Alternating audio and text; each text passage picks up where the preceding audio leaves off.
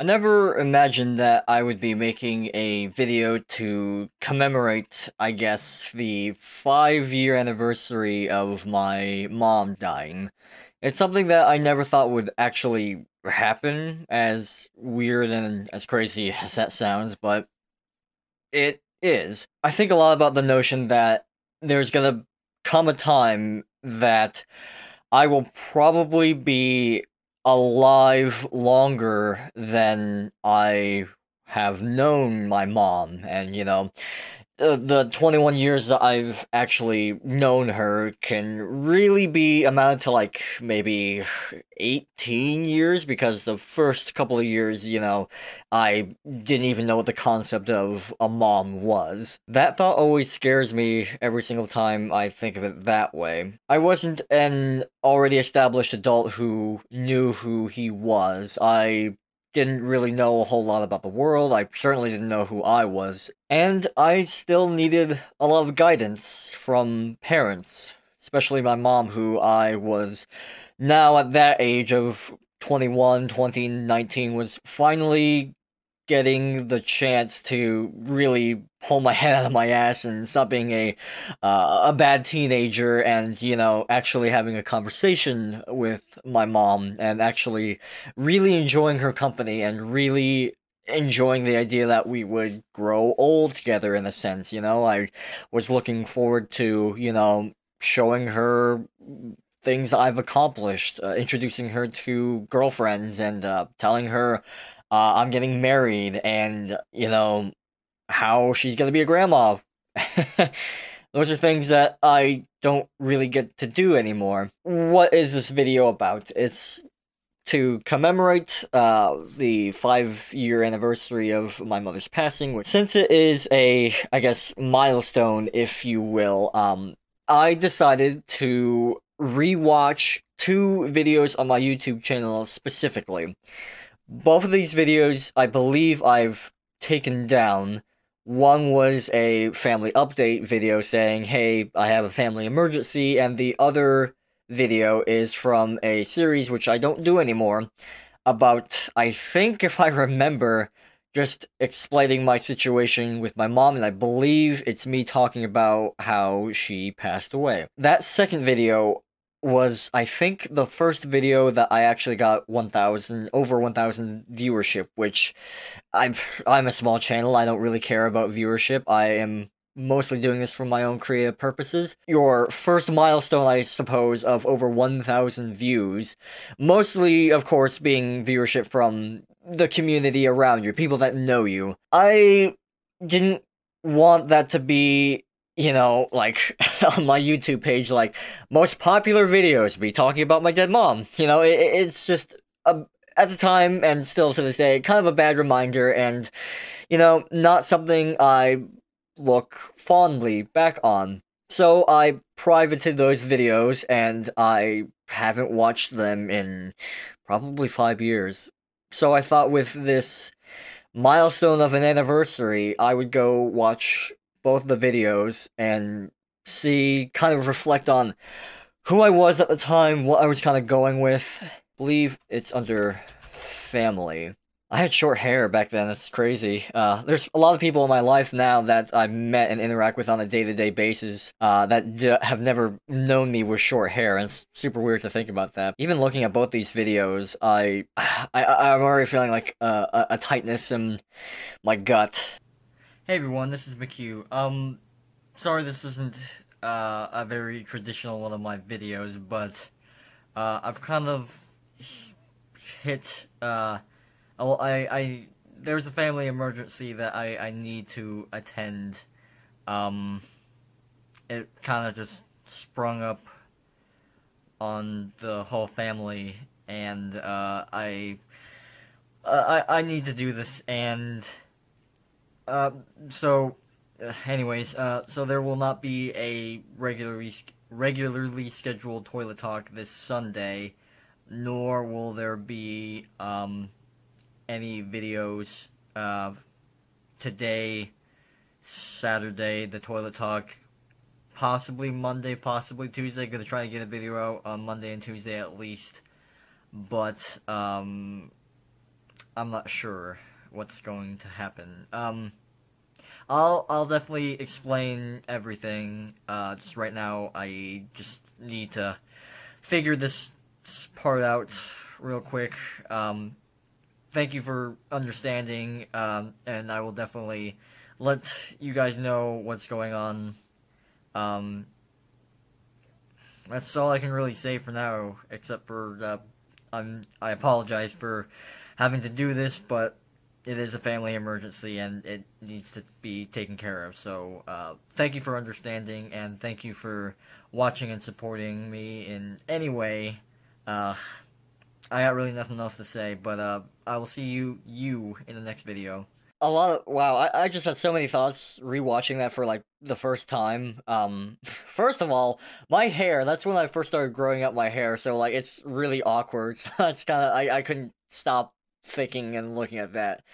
I also noticed that the way I was trying to talk about, like, dance around the subject, I still tend to do this, when I'm, talking around, dancing around the subject and talking about stuff, like, I'm doing it right now. I didn't really want to exactly say, and, that's kind of a weird thing with me. I always feel like, I always treat, like, when I'm talking to a camera or anything, creatively, that I'm talking to an audience, even though I have none.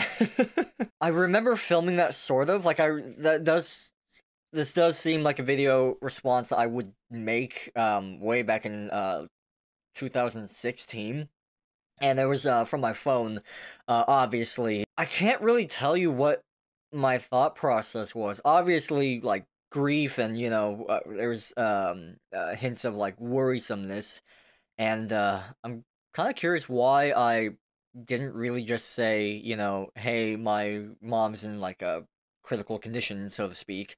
I'm not sure why I, was kind of hiding. You know what? Actually, I do. One, on top of me not sure what was going to happen, I didn't really know what I was feeling. I didn't know if things were going to be better or worse. I feel like I was trying to hold on to the hope that things would get better, that I didn't want to, jinx myself, so to speak. I was definitely not sure how to really say that in a way that, while I was trying to keep a regular schedule at the time for uploading videos, but it was also something that I was obviously near and dear to my heart. Here's a weird video.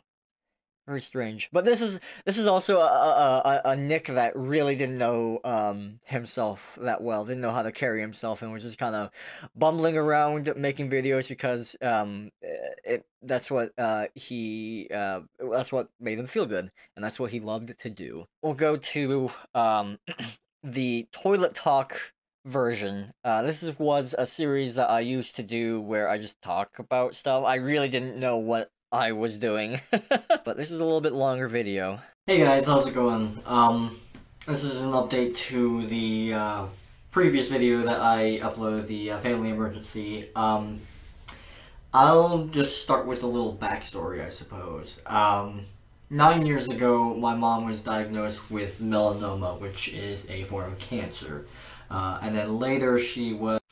Sorry, I'm pausing this. I just wanna kind of flex on myself, just like, and it's not perfect, but just how much my diction and how much I've improved in speaking. This was before I even decided to do voiceover, but definitely during this time I given too much thought and like practice and training on how to properly enunciate things, and it's just kind of cringy, but in a way gratifying to know that I've improved with my diction and improving and stuff like that. So I don't know, just something that I'm just like, ugh, dude, you need to enunciate a little bit better. But at that time, I didn't really know that's what I fully wanted to do. And even today, still, I still suck at enunciating things. It's just kind of hard for me. Always has been. I was diagnosed with breast cancer. A little bit of time has passed since the breast cancer, and she is now a breast cancer survivor. However, the melanoma still stuck around, and I believe she got diagnosed with another type of melanoma. Not quite exactly sure on that, but for the past 3 months, her health has been failing quite rapidly, and now we're in the stages of trying to admit her into hospice care. Now, for those who don't know what hospice care is, it's a nurse that comes and takes care of dying patients, or patients that are expected to die within, I believe, 90 days. Now, that doesn't necessarily mean that it is the end for my mom.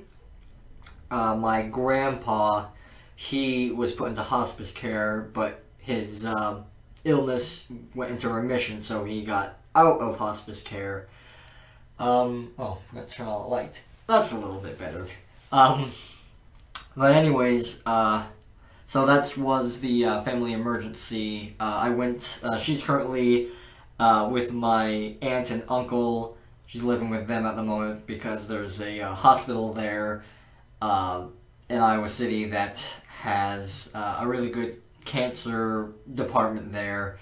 That's where she's been going for a while now for some stuff, but recently she went up there and got to do regular stuff, but her blood test didn't really turn out the best, so she stayed there, and I went up there over the weekend, and yeah, it's not really good. It's pretty bad, actually. When exactly, what's the date that I recorded? March 6th? This was after I saw her for the last time. Okay. It's been a while since I've seen this. Uh, I'm not sure what exactly is going to happen. I'm staying strong for my family, my dad and my sister, but I thought I'd give everyone an update on all this that's been happening. So, I guess for going forward with this channel, I'm gonna try to keep uploading every single day. Forgive me if I don't upload every single day, just I may not feel up to recording, I may feel too tired or something along the lines of that. I apologize for that. It's just been a very tough time for the family. So I'm going to try my best to continue uploading. I think it is healthy for me to keep doing my routine and try to make things relatively as normal as possible. I mean, it won't be normal, but it'll help. So yeah, I'm gonna keep trying to upload every single day. May not get to it, but I hope you can understand if I miss a couple of days. I was actually thinking about going back to my old upload schedule, which was upload, like, I think every Monday, Friday, Wednesday, and Saturdays or something like that. I don't really know. It just really depends on how I'm feeling. Yeah. I guess there's some other things I wanted to say, but I can't quite think of it. Slash, I don't think I'm ready to say. So, psychologically and emotionally, I'm doing pretty much as how you would expect. Keeping strong for my family, and taking it one day at a time. So, all things considered, I'm doing okay. I've accepted the fact that everyone dies, sometimes sooner than others. So yeah, that part of me is just fine. So that's really all I have to say for this video. I know it's not a traditional toilet talk or anything else that I've done. This is more just an update video, and finally in the house on to take care of any cats. I guess I'll use this time to shamelessly advertise the Oblivion long play, I guess, vlog cast that will Uh, premiere on March 20th, with the first two episodes out. So that's still a go. I will probably watch that myself just to have some laughs because that that vlogcast that me and Patrick are doing is really funny, and um, it brings me a lot of joy watching that, and just having a good time and talking about fun stuff. So, uh, yeah, I'd watch it if you're so inclined. I'm pretty happy about it, pretty proud of it. So that's there, March 20th. That's when it premieres, along with the Toilet Talk, which will probably be scheduled on that day. Maybe we'll see with how everything's going. But yeah, so I thought I'd just let everyone know what's going on and how I'm doing and stuff. So I guess that's it for this video. So thank you so much for watching any of my videos or supporting me in any way. I really do mean it. Did my computer just turn off? Oh, that's weird. It went to sleep. I turned it so it never goes to sleep. That's weird. Anyways, thank you so much for everything. I think doing these videos is gonna be good for me. So yeah, now I'm just rambling. So I'll end it here. So thank you so much for watching. Have a great day, and I'll see you in the next video. See you later. All right. well, one thing's for certain. I never got the habit of me just rambling on and on and out of my system. That screamed to me a younger me that was not sure of the future, obviously. But more specifically, that screamed a younger me that didn't know who he was. I'm still figuring out who I am. I have way better understanding of who I am compared to 2016 version of me. Wow. I have not seen that since 2016. I think I watched it once because I saw that it blew up with 1,000 views in 2016. I watched it once and then later I decided, you know what? I don't want this to be my highest viewed video on my channel, so I privated that one. I'm not sure if the other one's privated or not, but regardless, wow. That's crazy. That's super nuts. I spoke earlier about how I was dancing around the subject of, not exactly saying what was on my mind, and what rewatching this, I remember why I did that specifically. Because I had it in my head that if I thought positive and if I just didn't really talk about it or like jinx myself, I think is the more accurate term, then it wouldn't happen. It'd be okay. So that's why my choice of words are very selective and methodical about not talking about my mom dying. And it's pretty evident in both the videos that I just didn't want to jinx myself because I have a vivid memory of the day, the evening before the last evening I saw my mom. I remember watching Fuller House because my family really likes Full House for some reason. We're watching the sequel on Netflix, and I remember trying to make my mom just eat a little bit of food, just drink a little bit of water because she really wasn't eating or drinking at the time. And I had in my head, if I can just get her to drink some water, eat a little bit of food, her strength will slowly return, and everything will be fine. I remember that vividly, thinking that and trying to get my mom to drink water and whatnot. I was even having this thought when I was going for a run earlier today about making this video and thinking about that those last hours that I spent with my mom. I know she probably wanted to keep fighting, but I think at that point she was just done. She that following evening, where we all thought that that was gonna be it for her, um, she kind of became a little bit delirious. She didn't really know who was around her, where she was. It was a hard thing to watch. I remember my sister crying, and I just kind of, you know, gave her a side hug on the couch. As we were watching, my mom just kind of writhe in pain, I guess. I wasn't really quite sure what exactly it was. It looked like she was writhing in pain, though. It was definitely a hard thing to watch. And this video was from March 6th, 2016, which would have been 2 days before she passed away. So I must have made this video right when I came back home from Iowa City. And I think I remember the day that I got the call because I went back to Iowa City because I had to go to work.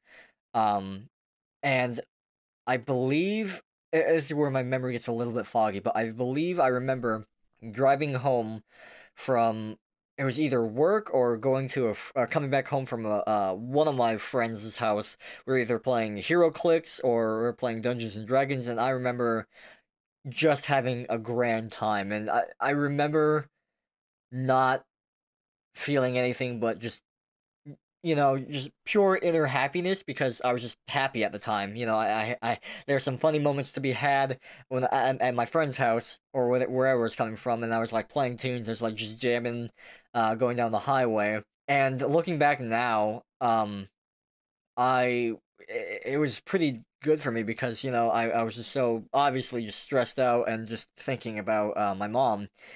And I remember I got home. I kind of sat on my bed over there on the edge on that side specifically. You can't see it, but and I remember my phone ringing, and it was my dad.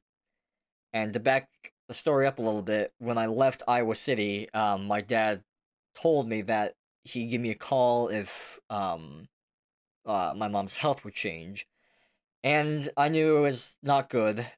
So when I saw my dad on the caller ID, I just knew that she was gone. I already knew that she was gone. So I opened the phone. Opened the phone. I accepted the call, and I remember talking to my dad, just saying hello, and my dad saying, "Hey, can you FaceTime?" I'm like, "Yeah, I can FaceTime." And what followed suit was my dad saying, "Yeah, mom passed away," and my sister was in the room. I think my aunt, uncle, and cousin, one of my cousins, was in the hospice room with my mom. And my dad kind of showed the camera, showed me my mom, and just kind of everyone was kind of silently crying to themselves. Yeah, as soon as I saw my dad call me, I just knew that she was gone. Wow, oh boy, it's amazing how much you change. I've changed because of, I guess, everything bad and all the adversity I had to face the past 5 years. I know myself quite a bit more. I know what I stand for. I figure out what I like, what I don't like. Every day is kind of a little bit more interesting to me, knowing the fact that I get to learn a little bit more about myself. I rapidly had to become an adult very quickly, and whether that's has hurt me psychologically, it certainly has done a number on various aspects of me, but I have grown a lot through a lot of sadness, depression, fire, anger, self-reflection, hope, following what I want to do. I've grown so much in the past 5 years. It's uncanny, and yeah, I don't really know how to end this video, but I do know that I make these videos purely for my sake, purely because I love doing this, and it's a video diary to myself, one that I can look back on and see how far I've come and how much I've grown, and where I was and what I was thinking at the time. As much as it's weird to see these videos, I'm glad I did it because I can look back, and it's a timestamp of my life that I can revisit these memories, and yeah, yeah, that's why I do this. How do you end a video like this? I really don't know. All right, well, that will be it for me. If you've been through this through my YouTube channel or just like my presence on the internet, thank you for sticking with me. It's incredible. And if you're watching this and know me personally, you know how far I've come. You know who I am. Uh, I'm like every other person, just trying to figure out what to do in life. If you know me personally, from the bottom of my heart, thank you. Even if our interactions between each other have been little or minuscule, just know that you're loved. People depend on you, and I'm certainly happy that we've met or talked or interacted, because that small instance where we got to interact, it's helped me become who I am, no matter if it was just a sentence or lifelong memories or a long time friendship. It's who I am now, thanks to you. Oh, yeah. Love you, Mom.